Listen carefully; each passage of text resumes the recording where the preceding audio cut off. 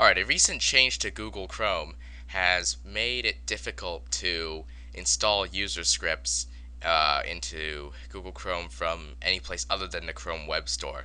So today I'm going to show you how to install my Facebook Automatic Poke Returner uh, into Google Chrome.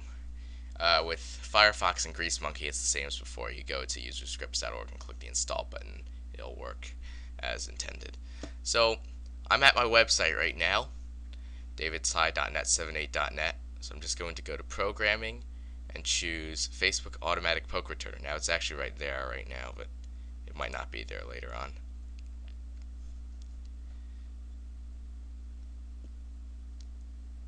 Okay, there's this link down here to the userscripts.org website, so I will now click that.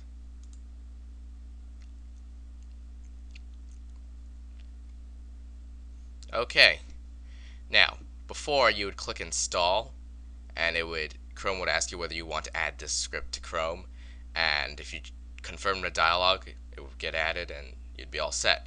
But this is what happens now. When you click that button, the script is downloaded to some folder on your computer, and a message up here appears saying extensions, apps, and user scripts can only be added from the Chrome Web Store. So I'm going to click OK, because it really doesn't give us any other options.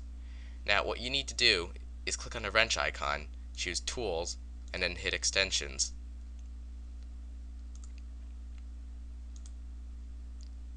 I just came here, click this icon, and chose Show in Folder. Wait, there we go. Now you can see Google Chrome downloaded the user script right here.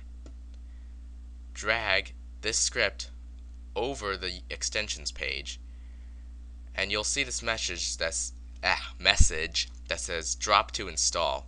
In fact, let me move this window aside to show you. It says drop to install, so drop it right on that message, and you'll now be asked confirm new extension. Add Facebook AutoPoke. It can access your data on all websites.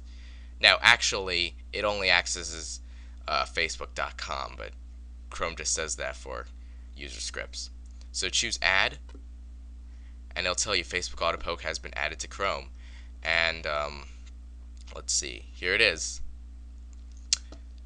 And now when you load facebook.com/pokes, it will load this thing. Takes a while to load actually, but that's because it's a really big program. Alright, and there.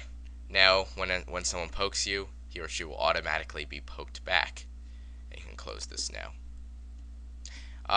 You may have some problems doing this if there is, I found, a space in the path name. So make sure that all the way from your from the root of the drive, if you're on Windows, or the root directory, all the way down to the script, there are no spaces in the path name. I found that it sometimes just doesn't work if there's a space.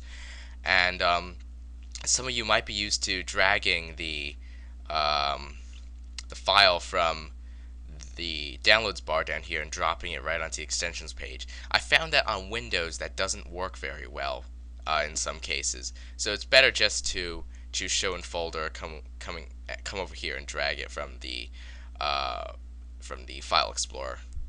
Yep. All right.